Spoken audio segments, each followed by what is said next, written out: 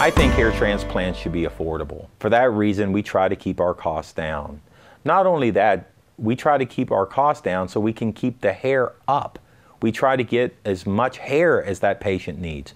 We don't want patients deciding how much hair they can afford. We want them deciding how much hair is it going to take for me to have the look that I want. For that reason, cost is a big issue with us. We try to keep costs down, not because we're cheap, but because the average person should be able to look at a hair transplant and say that's a reasonable cost for having hair the rest of my life.